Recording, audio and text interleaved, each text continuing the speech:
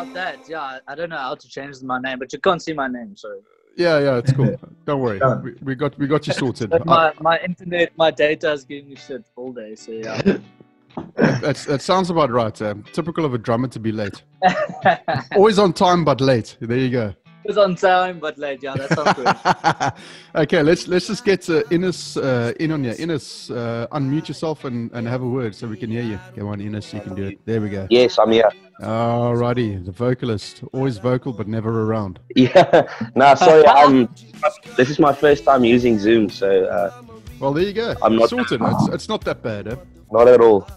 Welcome to Talk to Trev. I've got the band Zen Garden. Okay, lads, let me get straight to the point here. When I got the EPK from your manager, I was like, open it up. It's like, okay, this be a standard regular EPK, but those colors, I was like, do I need to light up or take shrooms? What the hell? Yeah, it is a bit psychedelic. Eh? To explain that EPK, it's like discovering all the editing tools that you can actually use in your PC and throwing everything that you have into one thing. And then it comes out. Okay, so whoever wants to answer the questions, you guys can go for it. I'll leave it up to you to choose. Let me just run through the names there. So we've got Dolph on bass. Okay, we've got Chris on guitar, and Chris is homeschooled. That's interesting. I'm homeschooling my kid, my 8-year-old. So yeah, and then we got Jannie on drums, and we got Inus on the vocals. Okay, who came up with the name Zen Garden? Wow. I think that was basically all of us. Actually, we stuck with the name Zen, but we struggled with the name Garden because I think we said it was what was it, Chris, Rudolph? Zen culture. Yeah, Zen we culture, wanted to do yeah, Zen first. culture. Then I suggested Zen and Now, and then everybody stuck to Zen Garden. And it just sort of, we were literally sitting in a room and discussing the. Our first name for the band was like Perde Patrolli.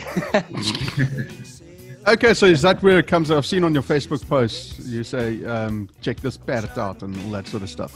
When we recorded our second EP, we recorded at this guy called JP De Stefani.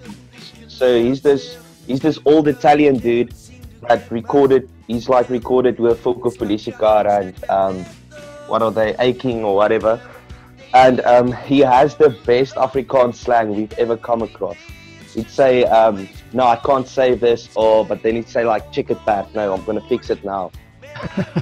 So we got the slang from him. And then when it came to the name, we were all chilling. We were in race together in university, and we started jamming together on a regular basis. But we didn't have a name yet. So one night, I think we were busy writing a song, and we sat together in the room, and we were like, it was like one of our first performances coming up as a band. Now we were high on herbs as well, so we had the name Zen.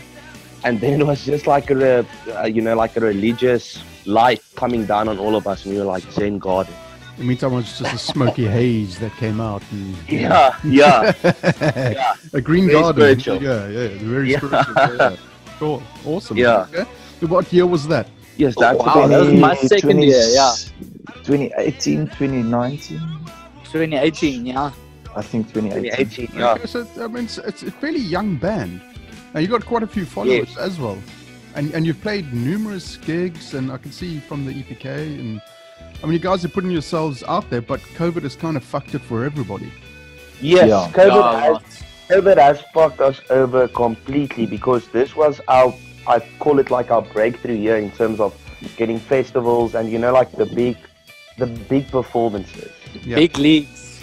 Yeah, and now because of COVID, all of it has been cancelled. But hopefully we get our breakthrough year, still next year. I don't know what they're going to do with the festivals, but luckily we still get to play. But that being I said, think about the COVID, it gives us the possibility to like practice new stuff and get new content and everything like that, and really train our own personal skills in our instruments. And I think that's a great thing that people can look forward to in the future, right?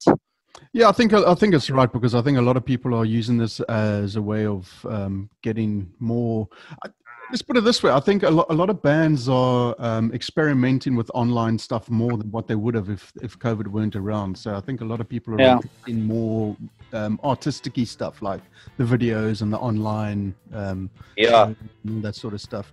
Have you guys done anything like that? Yes, but it's been such a learning curve because no one knows what the fuck they're doing. So we did our first online show a while back, so that's available on YouTube and everything now. It's like a 55-minute live show with cameras and whatever. There's no people, but we were planning this for like a month or two now. This was in the time when COVID just started getting to a rough point now, so artists already started with the online shows and whatever. But we came to the conclusion people don't want to pay 100 Rand for a ticket to watch a show, you know, online. It's too much money. So we did the show for free, and we just put a basket code on it, where people can donate if they want to, but they don't have to. It's for free. They can watch the show, you know, and that's the way we're trying to take this forward. But it is hard because before COVID, we could play on a weekend, you know, and not make a lot of money, but make through the month, we'd made enough money to pay for things like going back to the studio and recording, or we had to pay for this video as well, and it was quite expensive. And now we don't have that luxury. Yeah, the busker thing I think is the way to go because everybody else is suffering, not just musicians. You know, I mean. But I must say, like, sorry, overall, I think it's a pretty fucking decent video that we put up. I mean, for a bunch of guys doing it for the first time, we really put up a proper video, and I would give it to anyone to listen to because it's really good content, and it's you know, people can listen to it, so it's a proper video. What genre is Zen Garden? It's more like, what's the alternative funk type of vibe. That's actually that probably nails it because listening this morning, the warden, my wife and I, we're sitting there and we're listening, and I said, you know, she goes, this reminds, there's a place in Cape Town called Cork Bay on the ocean, and there's a place called the Brass Bell, an iconic place where you go sit in the sun in the afternoon, have a couple of dops, and there'd be like a blues band or a band or something, and she was going, this is the kind of music that you would listen to while, you know, sitting at a bar, chilling out, really relaxed. It's not hyper, it's not intense, it's like super chilled. So I just said to you know, Zen Gardens, you know, everybody's like saying, you know, like chilled. I think that's the one thing that we need to make, that we should clarify for ourselves is, in the future, if we get huge gigs, you know, people aren't going to stand there and jump in a mosh pit or anything like that. They're going to stand there and they're going to listen to the music because it's fucking good music. And even when sitting at a bar, you know, people stop talking and they just start like listening to the music. You know, that's a great thing to see when I'm looking as a drummer to the people. That's awesome. There's definitely a chemistry between the four of you because it's I mean, it's such a good mixture of guitars, not too powerful, not too heavy, drums like swinging, man, and then of course, you know, the vocals, Inus. You got like a I was trying to say to my wife, you got like a raspy, bluesy, contemporary, commercial sound. It's like I just couldn't place it. How did you? Was it just like you woke up one day and said, "Oh fuck it, I'm gonna sing"? No, to be honest, I was into culture from like a young age. So I did choir and, you know, all that jazz when I was younger. I even went for lessons and whatever. And it's probably going to sound really gay now to people, but I mean, I would recommend it to anyone going to do it. Even if they're not pursuing singing, you learn so much. And then obviously I came to a stage in high school where I just stopped. But when I went to Res, all four of us in the band did Serenade. And I came to a stage where I was like, I want to sing, but I don't want to sing in a group. And I went to Christian one night and I was like, Enclass has these open mic nights in Pretoria. And I was like, dude, I want to go sing a song. Would you play guitar for me? And he was like, yeah, cool. Let's go do it. And that's how it started. This was about 5 years ago. Okay. Well, I mean, you've got a really warm, I don't know, it's like a warm tone to it. It's very appealing, put it that way, without sounding gay. Yeah. Yeah. Well, yeah. I wanted to say that, but I think the other thing that happened was over the years, as I've gotten older, because I'm also a regular smoker, and at one stage There we go. Okay. at one stage I was a big drinker as well. So it's like your voice evolves into this, but you don't have I didn't have any control over it. It's just the way it is now. Did you hear that laugh from the drummer? You just know the drummer's got stories on you, buddy. Yeah, it's true. Well, I know one evening we got drunk at Odd Class, and then we went. He couldn't walk, and then I walked with him to home, and then I put him against the tree because he wanted to take pee, and the next thing I just saw him fell.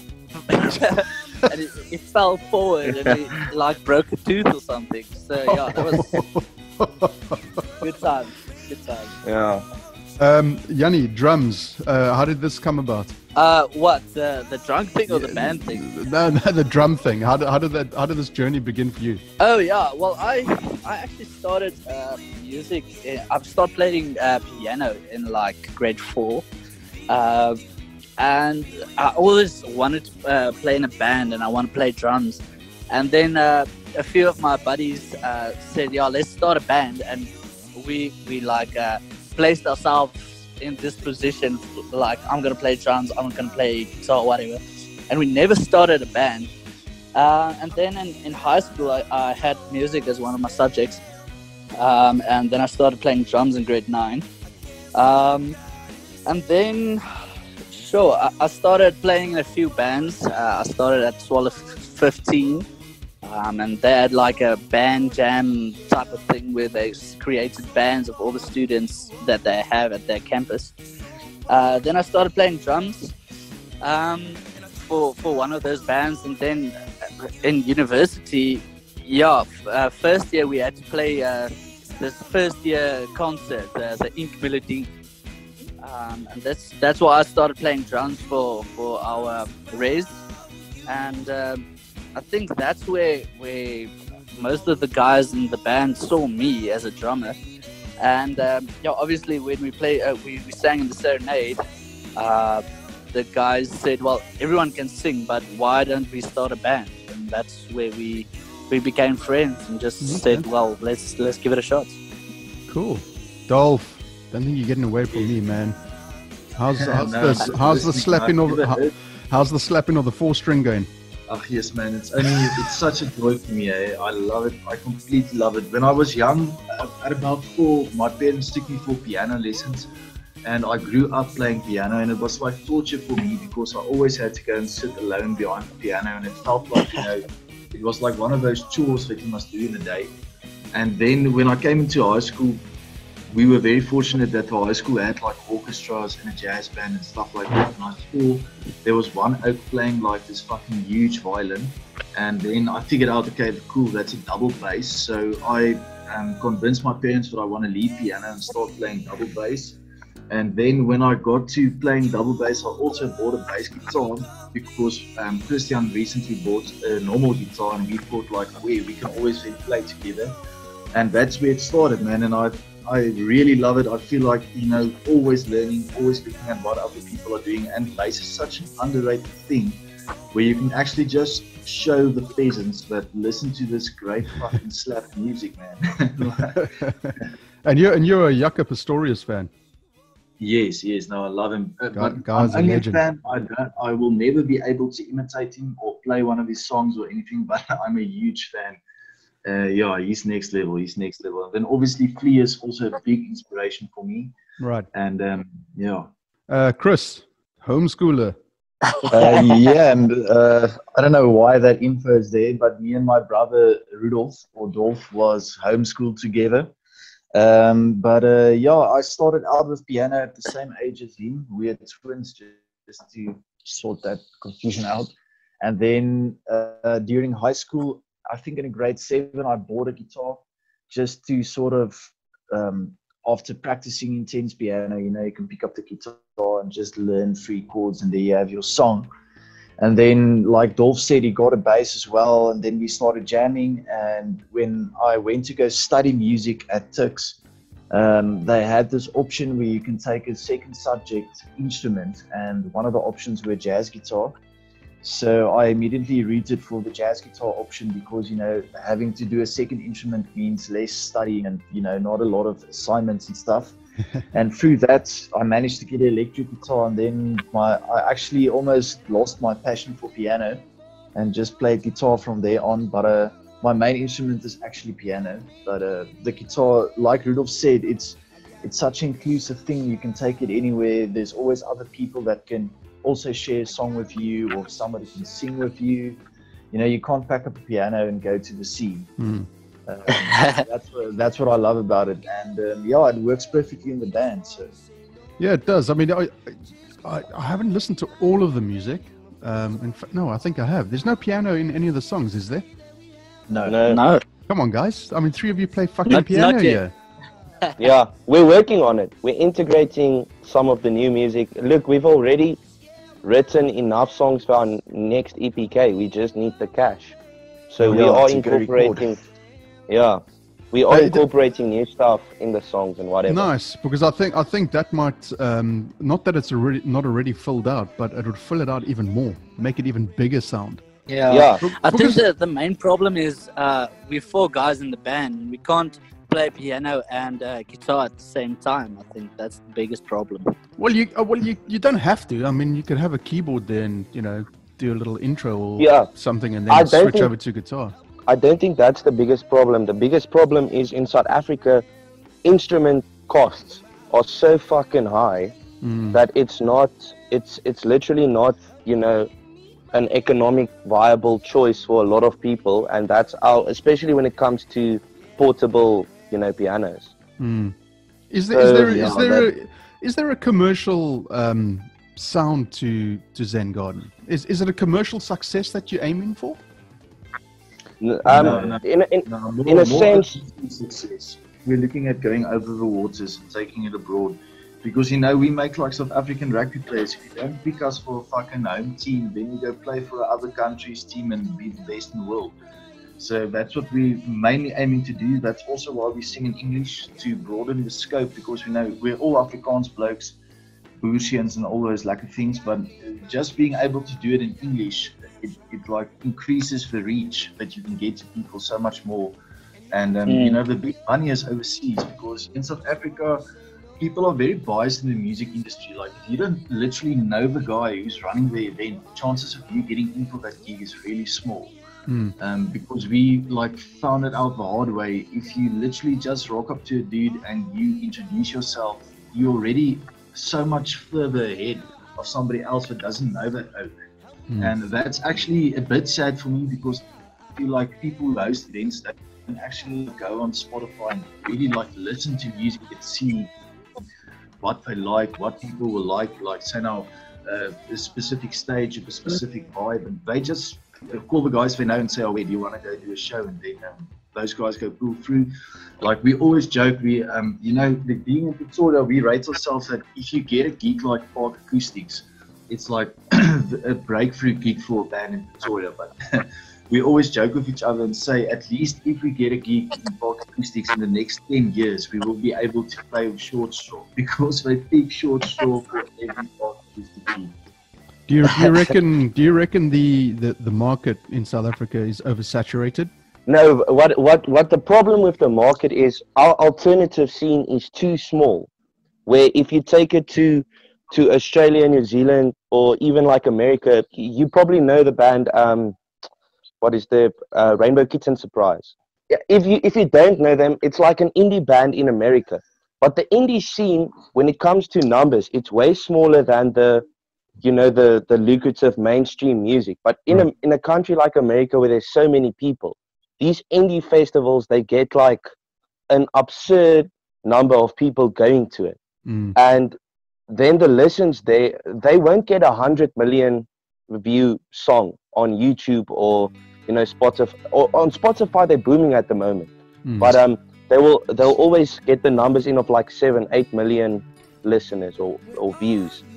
But I think the industry is changing abroad though, the first independent band that's gone like massive now is a band from Australia called Sticky Fingers. Right. And they're busy killing it at the moment. And this is good for us because the problem in South Africa for me is you get a little bit of fame and fortune, then a record label signs you. And the moment they do that, except that they're going to take a lot of the money, but I think it's fine because they're going to make sure the product is successful. Then sometimes they'll hold you back from writing the music that you want to.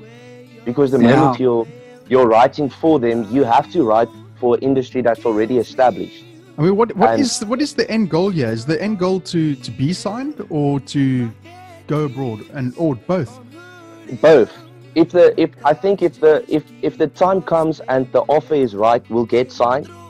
But for us, the main objective here is not to play, Joburg Day. Even though that's like one of the biggest events you can play in South Africa, the main goal for us is to go to Glastonbury and fucking play main stage one day. That if that's not the goal, and we've talked about this, if this is not the goal, then we should stop now.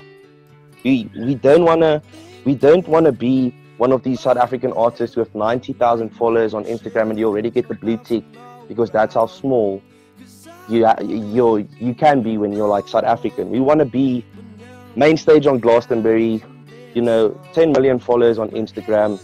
That's the main objective. Some high objectives to get to. Yes. Yeah, but I think that's a good set goal to have, just to get everyone positive and say there's a bigger dream outside there. It doesn't help that you think small. It helps that if you think big.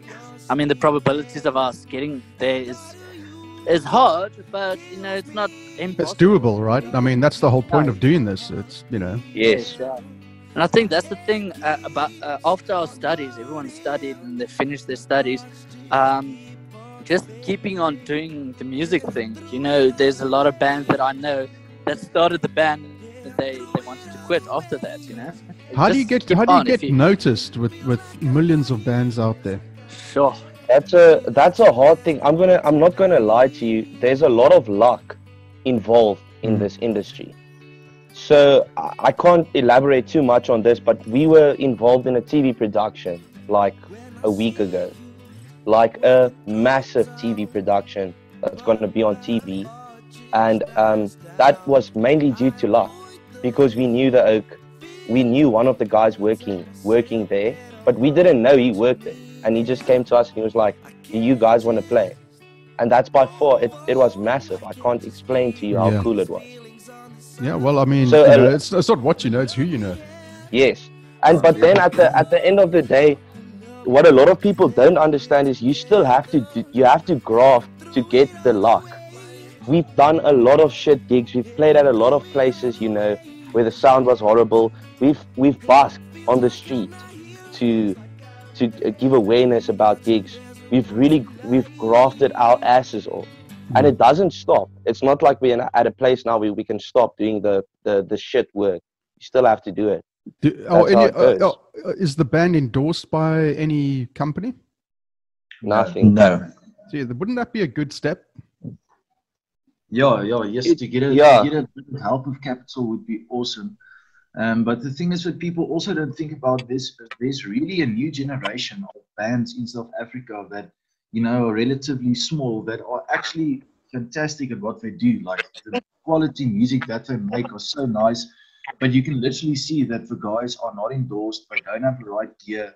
They don't get the right gigs. They don't know who to speak to. There's like a huge gap in the market of upcoming acts that actually have a quality product that they can give, but the execution and the venues and the events and stuff are just not there yet.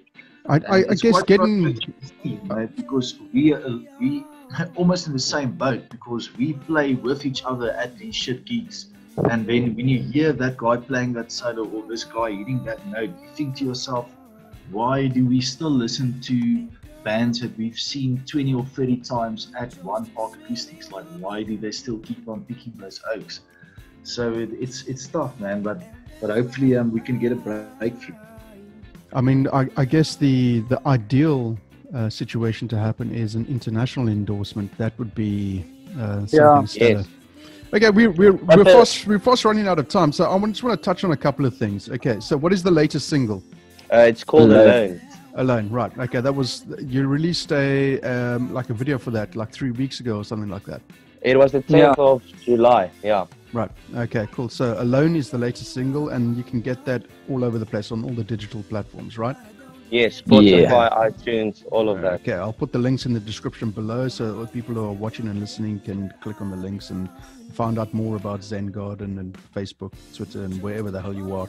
Okay, you were talking about like singles and EPs and things like that. Is there going to be an album?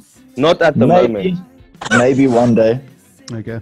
that was the easiest answer to a question. Yeah. No, but if I can just explain, the thing is, the album is it's like reading a book. It has, even though the songs are a bit different, they're all telling a universal story, so you can relate from song 1 to like song 11. And we haven't had the chance, because we're working and whatever, to like spend that amount of time to make each song build up. Yep. So that's, of course, just the problem. COVID's fucked it for everybody as well, so that doesn't help. Yeah, exactly. Everybody's on the back foot on that one. I want to have a quick rig rundown. Okay, so let's go with Dolph. What are you playing? I'm playing a Fender Jazz bass, but I've recently acquired. Just before the lockdown, I went and made some debt. Fucking wise choices. But anyway, before that, I used to play a Dreambow acoustic bass. That was epic to play on, but the trouble is with an acoustic, it's never suitable for every venue that you reach, because you get a hell of a reverb if you plug into a bass amp, and it doesn't make the sound as full as an electric bass does. So that's why I made the switch to the Fender Jazz, and it was obviously a lifelong dream for me to play on a quality bass and actually like plug into a rig. And the epic thing about the Fender Jazz is I always know it's going to work. With the acoustic, it was always a 50-50 chance of something not working out. Okay, so an endorsement by Fender would be fucking unreal. Yeah. Okay, Chris, what are you playing on? Yeah. At the moment, I'm playing a Telecaster Deluxe from the I think it's a 1970s Ventera series. Very nice guitar. Also just got it quite close to lockdown. But since then, I've had a few opportunities to use it with a proper amp and stuff. And I was a big fan of single coil pickups. But when I moved over to the Deluxe with the humbuckers, it blew me away. I was really impressed. And I can actually say now that I'm more of a humbucker sort of guy instead of the single coil that I used to be. Okay. Why is that? Is it just gives you more tonal, or what is it? I just feel with the band, actually only having 2 instruments, because the drums isn't an instrument. The sound. What are you saying now? The sound is very thin. So if you take the humbuckers, it fills up more of the space in the song than the single coil. The single coil cuts through. You get through the mix. It's more sharp. Yeah. Okay, Jannie, drums. What are you playing on? I'm playing on a Silver Star summer kit. I would really love an endorsement from. I agree with you, Inus. I agree with you wholeheartedly. Bark the shit out of the drummer. Yeah. Sorry. Fucking dogs. No, so I'm playing a Silver Star summer kit. I would love an endorsement from, maybe Yamaha. Summer is actually a great brand. I love playing on Summer. With an Italian and minor cymbals. I just bought an Italian, Diamond Series cymbals with hats and a crest. Then my Skins Remo is always the best to play on. And Promark sticks. I mean, it depends on the gig I'm playing. If I want to play hard, I play with 5Bs, nice and thick sticks. And when it's more like jazzy, the vibe is not that big. I play on like 7As, a little bit smaller sticks. Those are the sticks he's used to. The small one. Inus, I'm not going to ask you. I'm not going to ask you what you're playing on, because you're just a vocalist. No. But if Nike and Marshall would want to get on the endorsement train, you can tell them I'm all game, boys. I'm all game. Okay, so who knows? You know, somebody might pick up on this podcast and go, "Fuck it, this band sounds good." Yeah. So let's get them some Nikes. Yeah. Fuck the insurance, just give them some clothing. That'll work. All right, fellas. That was awesome. Thank you so much for taking the time out on a Saturday to have a chat. And the EPs and the singles, keep them coming. It's awesome sound. I'll tell you this: if the warden, my wife, the warden says, "Oh, she likes this," you know, you're onto a winner. So keep them coming. Fantastic. Thanks, man. We really appreciate it. Alrighty, cool guys. Thank you so much, man. Keep safe. Yeah. Eh? Thank you Yeah, as thanks, well, man. man. Alrighty. Cheers, man. Cheers.